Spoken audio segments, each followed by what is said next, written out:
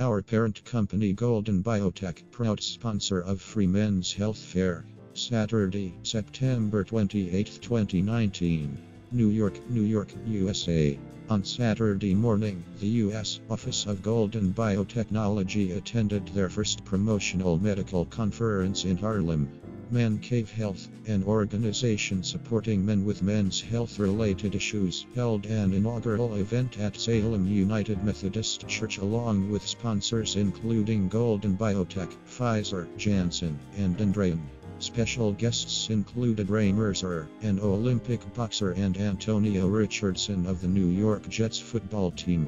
Men of diverse backgrounds came to get a SAW test as well as their blood pressure.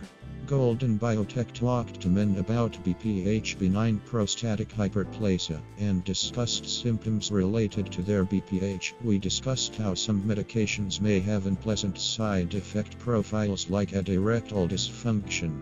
We confidently offered a solution to BPH that is safe and natural. The Golden Biotech booth received an abundance of traffic throughout the day.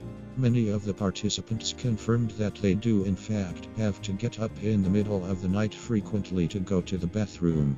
While some were not aware of what BPH was unless the symptoms were described, others had been formally diagnosed with BPH and had heard about finasteride, tamulosin, and palmetto, so we shared with them our company's option as a viable treatment for BPH when their doctor recommended watchful waiting. Golden Biotech's goal was to spread awareness of BPH and offer a solution to men who may be hesitant of medications with side effect profiles. As Golden Biotech spreads its message of natural solutions to better health, we are confident that the North American market will start to see the same level of acceptance for nutraceuticals as it does in Asia.